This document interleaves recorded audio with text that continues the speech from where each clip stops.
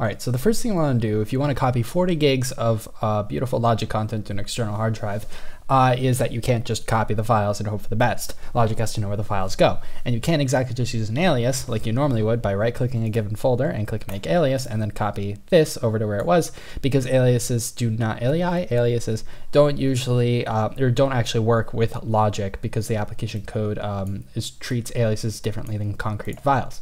So the way you alleviate this problem is through something called symlinks, which are like super advanced, awesome aliases that you have to run through the terminal. Now I may be asking, how do you create these things? Well, actually a better question would be where you create them, in which case if you ask that, then great, here's how you do it. So, or here's where you do it rather. These are the 6 folders. There's going to be 5 in the system root directory and 1 in your user directory. And the first thing I recommend before messing around with any of this stuff is first downloading Logic Pro in its entirety to your current installed operating system where Logic Pro is. This will prevent any installation issues from cropping up later on, and also kind of help, I don't know, just kind of give you a stable base and a backup to work off of, so you don't have to re-download all 40 gigs if you mess up and accidentally delete like a big folder or something. So the way to get started is we're going to go just down this list. This will also be available in the description, and we're just going to go down this list and move all these files. So my installation is going to look a little bit different, but I will start over with every single time just to show you what it's like. So with every file rather. So the first thing we're going to do is go to this directory. This is the directory on the right, and on the left is going to be the actual folder name. So the first one is in library audio, root library audio, not user library audio. And the way we go to that is if we go into terminal, which is located in your applications utilities folder, wherever that is, somewhere in here. Or you can open it by Spotlight, typing in terminal, or Launchpad, typing in terminal. And you would cd into that directory. So you would type cd/library/audio, and now you're in library audio. As you can see, I do not currently have a Apple Loops folder in there because I have since copied it to my external drive. That's the first thing you want to do. Copy the file to the external drive. From within terminal, you can open it in Finder by typing open space dot. This will open the current folder in Finder. So this is what it looks like. And as you can see, I do not have these 3 folders, which should be in this directory because I've already copied it to my external drive. But where might you copy the external drive? Really anywhere, it doesn't really matter. I just create a folder called logic content where I just copy the folders in. I have another one for the user location because it has the same name as the one in the system and it gets confused, but I'll get to that when I get to that. So I've copied these 3 folders out from, okay, now this is where it gets kind of messy.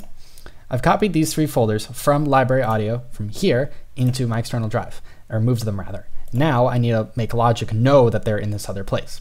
So the way I do that is I create a symlink. The syntax for a symlink is ln space -s space and then the source space and then the target.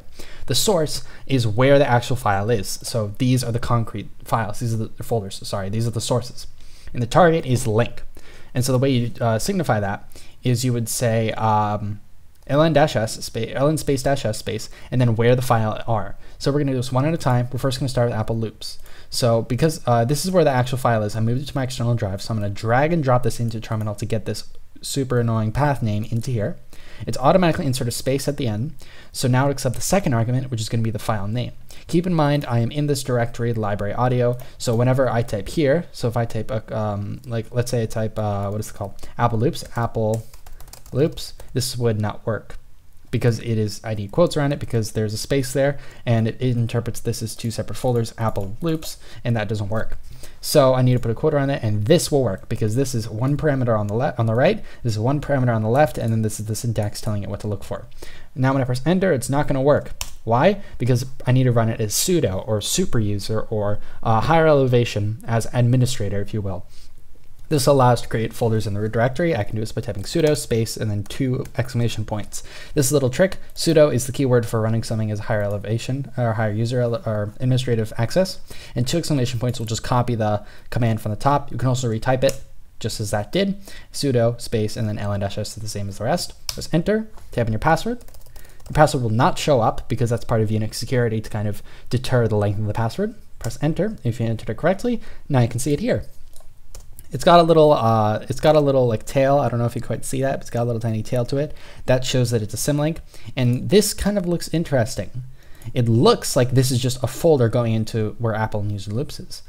This is the same thing over here. If I create a new folder on my hard drive, and I just name it untitled folder, notice it shows up over here. So this is linked to the external hard drive. I'm just going to leave that untitled folder and repeat the process for these next two. So the way I would do that, I would copy over the two folders, Apple Loops Index and App Audio Music Apps, or move them rather. And I would do the same process, same command. Make sure you leave sudo. I'm going to make this terminal window a teensy bit bigger. There we go. And now I'm going to change this from Apple Loops to Apple Loops Index. Normally when you drag in a file, it uses this backslash to cancel out the space. You can also do it in quotes. Either way works. So I'm going to do Apple backslash space loops backslash space index. You can still just drag and drop the copy name or the name in there, or do it in quotes. It doesn't really matter. Apple Loops and then space index. There we go. That's added the next one, Apple Loops Index. And now for the third, Audio Music Apps. So we're going to go up. Pressing the up arrow will load the last command that you executed. So this one's Audio Music Apps. And this is called, oops, lost it. There we go. And this is called Audio Music Apps. If I can type. Ta-da! Now you may think that we're done. We've copied the folders in the root directory. Surely that must be all. Nope, that's only the first three. Now we have these two, which are in the library application support, the root library application support. The way we get to this one, we can just scroll back a folder, go to library, scroll all the way down, or no, sorry, all the way up to application support, and then scroll down here into where Logic is, or Garageband. Let's go that one first. As you can see, I've already created the symlink, but you do the same exact process. You just do sudo ln-s. Once you copy the concrete folder over to your external drive, or move it rather, I keep saying that, then you would drag this concrete into the Finder after typing sudo ln-s space, and then another space in quotes the name of the folder, Garageband, and that will create this symlink. And then you do the same thing for another folder called Logic in the same directory. This is just down here. Now, this is where it kind of gets confusing, because there's another folder of the same name called Logic within the user library application support directory shown here. The way you get to this one is a bit more complicated because it's a hidden directory, which means it's not visible from Finder. You could sneak around in Terminal, but I think the easiest way to do it is from Finder first and then going to Terminal. And so the way you do it is in Finder window, you would just type Command-Shift-G to go to a specific location. You would type in the tilde key, which is to the left of the 1 key if you're on a US American keyboard, below the escape key. You have to hold Shift and then press that key in order to get the little squiggly. Obviously, you just get the back tick. Tilde, or you can just copy it from the description, /library /application support. This does have autocomplete, so you can just press Tab. Application scripts is the wrong one. Support is the right one. And if I scroll down a bit, actually quite a lot, I have a lot of stuff. Whoopsie. Logic, there it is. And so you would copy this one out. What I did was I created another folder called user app sp. This can be literally named anything. This could be just named cupcake 12 because the 11 ones were eaten. And this would, you could just copy it into a separate folder, because if you try to copy this in the same folder as the other one, it's going to interfere with this name, the Logic that is currently in the root library application support, and then Logic's going to get confused. You could rename the target in order to correspond to this concrete folder, but then that just kind of makes things complicated. It's going to be complicated. I'm going to move this name user app sp for special. And you just do the same process. Actually, I'll do it again just for you. I will cd into this directory, cd space, and then drag in the application support. Just make sure I'm the right one. That looks okay. Clear the screen. Just hit ls to list the current files in the directory. That just basically prints out the list of all this stuff. Now I'm lost. There we go. So now what I do, I just use sudo space to run as administrator, ln space -s space the target, which, or the source rather, which was going to be this Logic folder that I just copied here, which auto-completes that, and then the space automatically after, and then I could just type Logic. You can type it in quotes if you want, but it's kind of unnecessary because there's no spaces or any extraneous characters that need to be deleted or canceled out. And now I can just press enter, and there it is. And that should work. If that doesn't work, try to make sure that you've correctly symlinked all of these. If you miss even one folder, Logic's going to freak out. You know you freaked out. Here, I'll show you an example. If I delete this Logic folder, and I try to run Logic, look what happens.